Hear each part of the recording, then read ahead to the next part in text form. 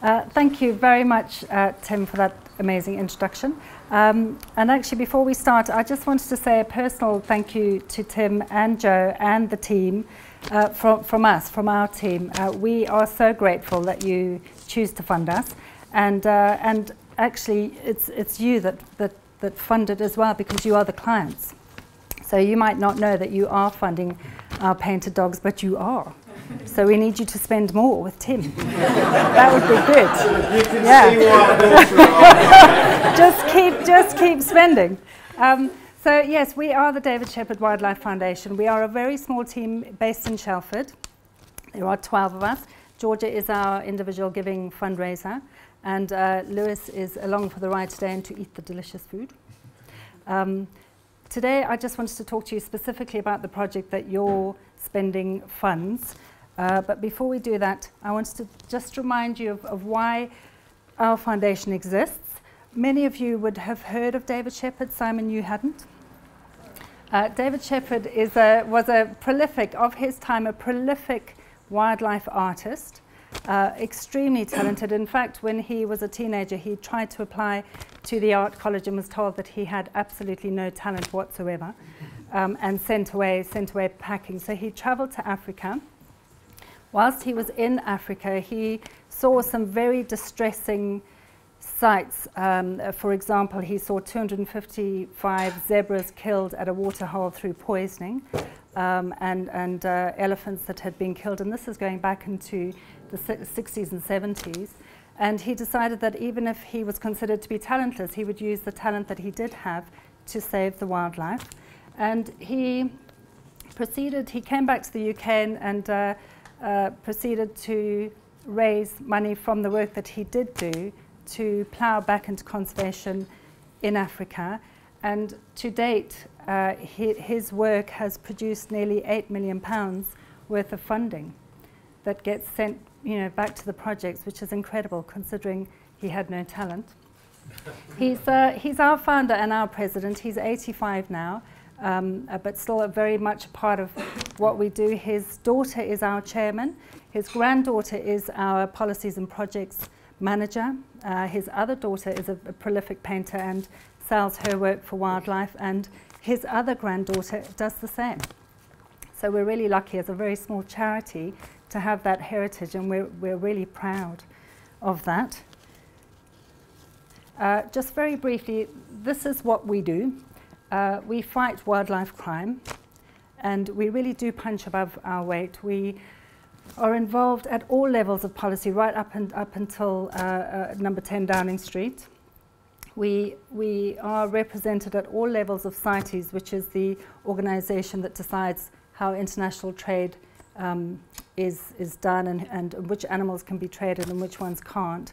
And our team are right up there with Born Free and Tusk and all of the big internationals. So, for our little team of 12, we're really proud. And again, that's something that all of you are part of. And so, for those of you that don't know the Wild Dog, this is who you fund. We had a chat today about the fact that probably it's a face that only conservationists really love. They're not an especially endearing species.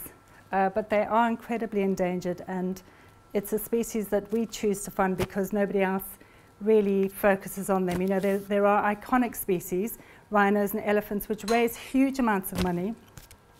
These are the species that get left behind, and these are the type of species that we focus on, really endangered species that don't always hit the headlines. This word, Ayanganya, is the Ndebele word for painted dogs. So because I'm Zimbabwean, that's my little bit of Zimbabwe in there.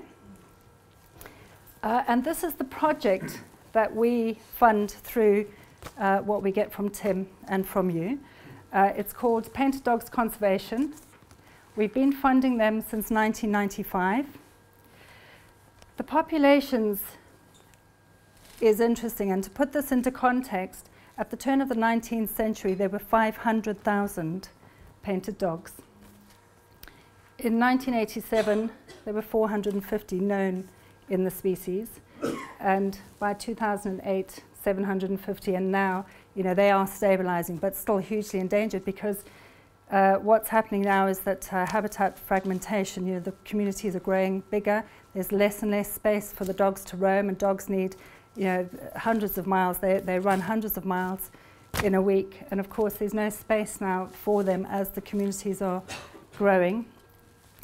Since we've funded, and because we specifically look at anti-poaching and wildlife crime, 30,000 snares have been removed, which is a really huge deal. And we cover, I couldn't say, for you techie guys, I couldn't work out how to get the square. So if someone could show me that, Simon, that would be very good for my next presentation. It's a huge amount, it's a huge area to fund. And a very tiny team, so the PDC team as well are very small. But as you can see, that's an incredible result. So we know that where we fund projects, we make a real difference. And for us, that's what keeps us going. Even if it's not the big, sexy projects, it keeps us inspired. Has anybody been to Zimbabwe?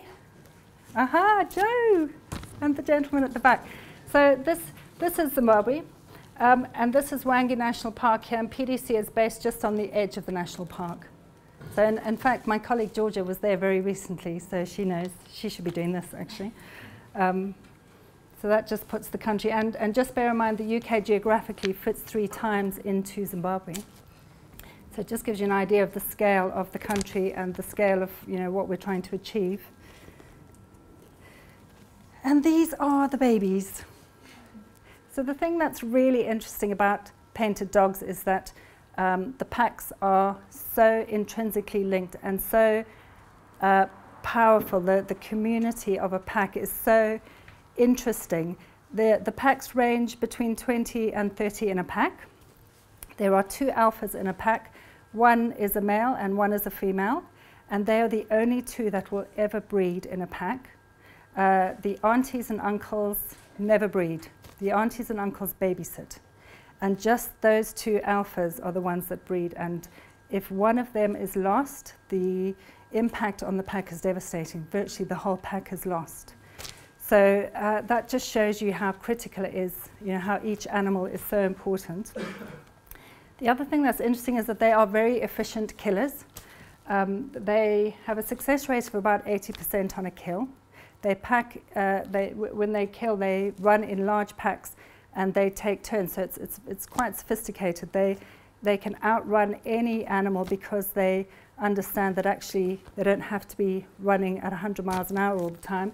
Their aunts and uncles will come and take over the run and chase down the kill, and the others then fall back and have a rest. So it means that between them communicating and thinking about how they're going to kill, they never run out of steam. It's a really interesting thing, isn't it, that they have that intelligence to work together. And as a result, they have an 80% success rate on a kill, which is really unheard of compared to other prey species. Interestingly, they then sadly lose 50% of that 80% to other predators. So yes, I wondered how that fitted into the IT world. Probably the same. So they are really an incredible species, but very pack dependent.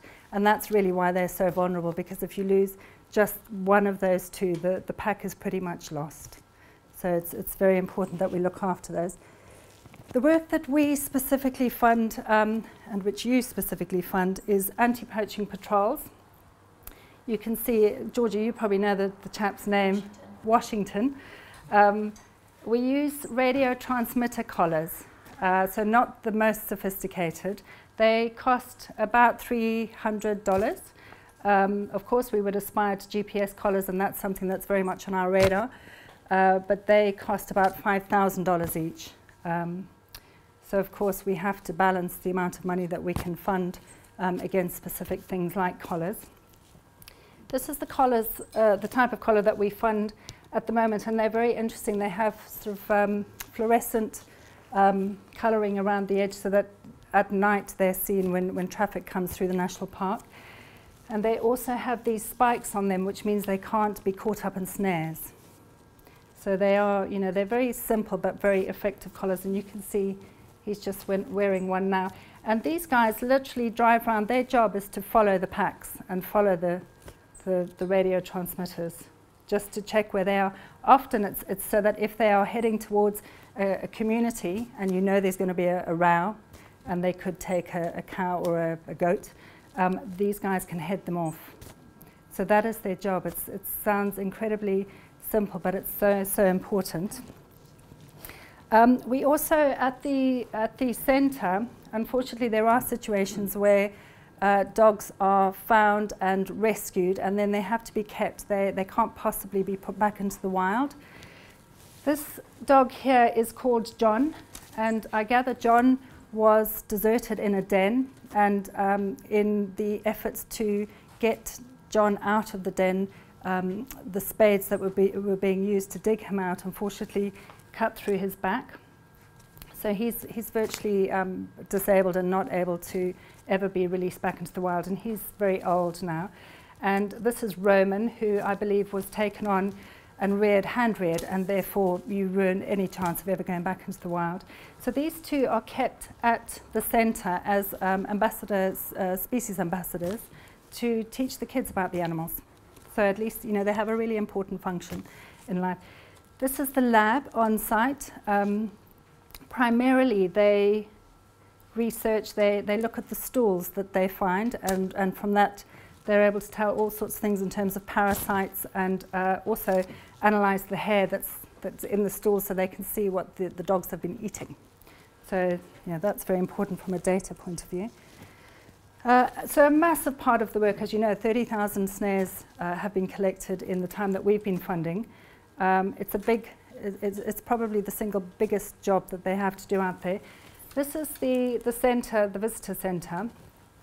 And what they've done is they've used all of the snare wire that they've collected from, you know, the years of funding to hold up the building.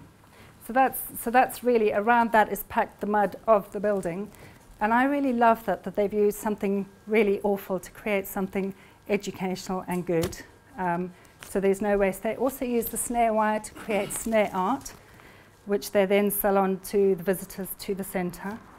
And I'm really sorry, I had brought all of that to show you, and I left it at work. So yeah, it's a shame, because actually the snare itself that I had wanted to show you was a buffalo snare, and it's really grim, and you have to see it to believe it. So probably the most important and sustainable part of the project is the education with the local community, and one of the things that this project does is that they truly engage. So we know that projects often pay lip service to community engagement.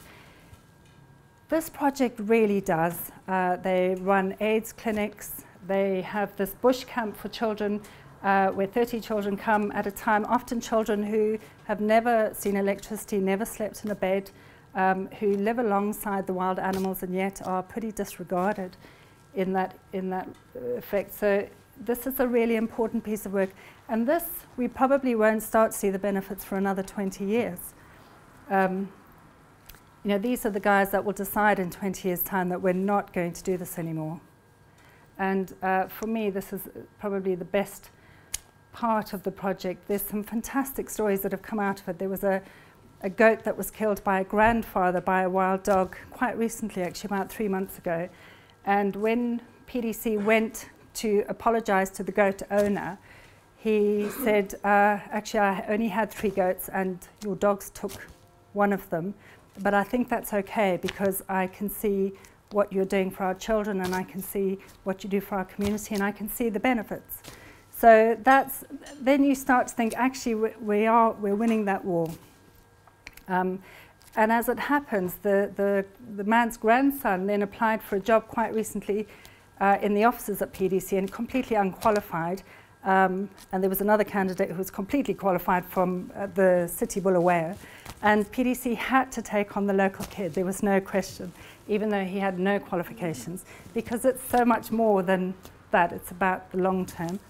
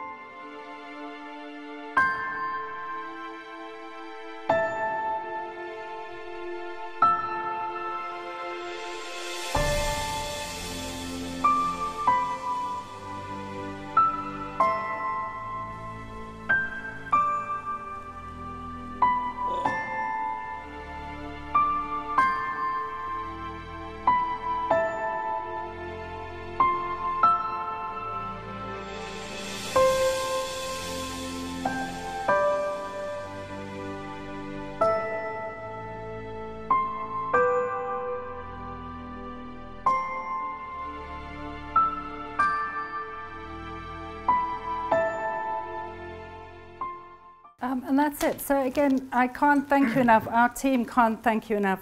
Really, this happens because you spend your money with Tim. So thank you very much.